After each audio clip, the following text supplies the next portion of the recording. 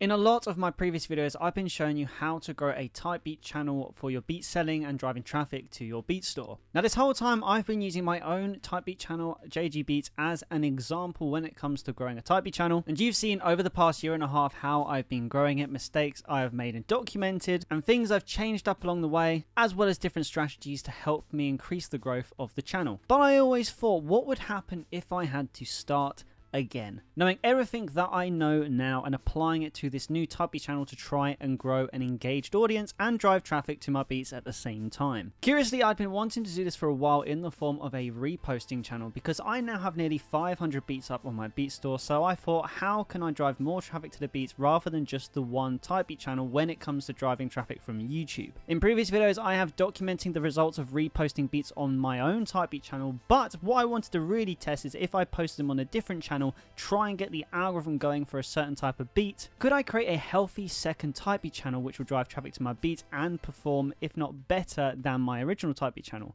knowing what I know now about SEO and branding when it comes to YouTube type beat channels. So over the past 60 days I have been conducting that exact experiment, and at the end of this video I'm going to show you the results of starting a new type beat channel from scratch, all the tips and tricks that I've applied to this channel to help it grow, and seeing if there's actually any substance to having a second type beat channel. So if you're a beat maker and you're new to this channel, make sure you smash the subscribe button right now, as not only is it the best way to support the channel, but I really do guarantee you are going to learn something from this video if you are struggling to grow your type beat channel right now. So make sure you stick around to the end because there's a lot of source to give to you in this video. Okay, so the first thing we need is a plan. Now, when it came to my original type beat channel, the one problem that I had was there was a lot of experimenting in the early days, which meant there was a lot of slow growth at the start. But with this type beat channel, in 60 days, I really wanted to try and get some decent results to share with you. So I sat down and I really thought about what type of beats I wanted to do on this channel. Now, after looking through my nearly 500 beats, I wanted to find a niche which didn't really perform the best on my type beat channel, but be something that I've made a lot of, so I've got a lot of back catalogue of content to really reproduce, repackage and repurpose for this type beat channel that we're doing in this 60-day challenge. After a little bit of research, I decided that indie pop beats was one that I was going to target, because having looked on YouTube, a lot of indie pop beats get a lot of views, and I also had certain niches within indie pop which I could really hammer home, which I don't think were oversaturated at the time of doing this video. Unfortunately, I make a lot of Lauv and Lani and the 1975 type beats, so I decided I was going to go for indie pop and just sticking to them three artists, but I would say mainly Lauv and Lani, as the two do go very well together, as they actually have collabed as artists in the industry as well. So after I knew what the niches that I was going to do, I had to really sort out the branding and how I was going to package this channel to make sure that it performed well on all parameters of YouTube statistics. So the first thing was to make a logo, and I wanted to go for the sort of cloud theme because when I was typing on YouTube, a lot of thumbnails that rank really high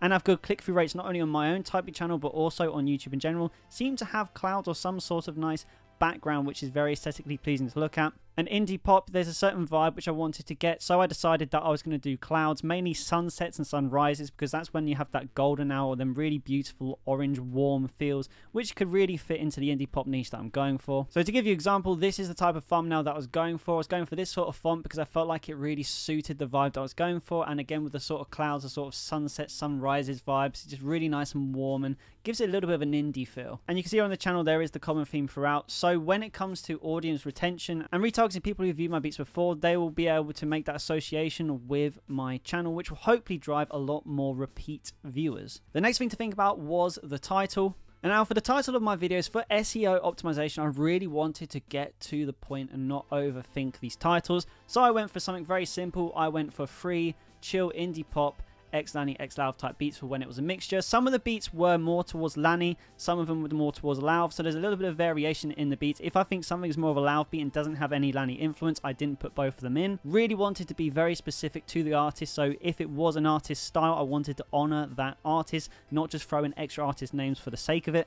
And then when it comes to the description, one thing I want to do is keep it simple again, so I came up with this very, very simple description where the first link in the first line has to be the one to download the license, straight to the point, so if people want to buy the license, it's very easy for them to see where they can go and get it. I've also got a link below for my Beat Store as well, which is a lot more optimized version of a pro page where I built myself on Wix. So if people want to actually browse indie pop beats, they can go on there and look further. And also with an email below, not only for custom beat inquiries, but Instagram as well. So it's another way to network, because sometimes artists do reach out to me on Instagram on my old Typey channel, so I wanted to keep that in with this Typey channel as well. And the last thing I wanted to do was create playlists, because playlists is a very underrated way to get extra views on your channel. So I've created 4 playlists, and I'm not going to try and overthink it more than that. We've got indie pop beats, loud beats, Lanny beats, and the 1975 beats. As you can see, I've only uploaded one of my 1975 beats so far, so at the time of recording this video, so that one isn't really helpful, but you can see there's a nice substantial amount of beats on there. And over time, one thing I definitely found on my own Typey channel with Taylor Swift beats, I had the top ranking playlist on YouTube for Taylor Swift type beats,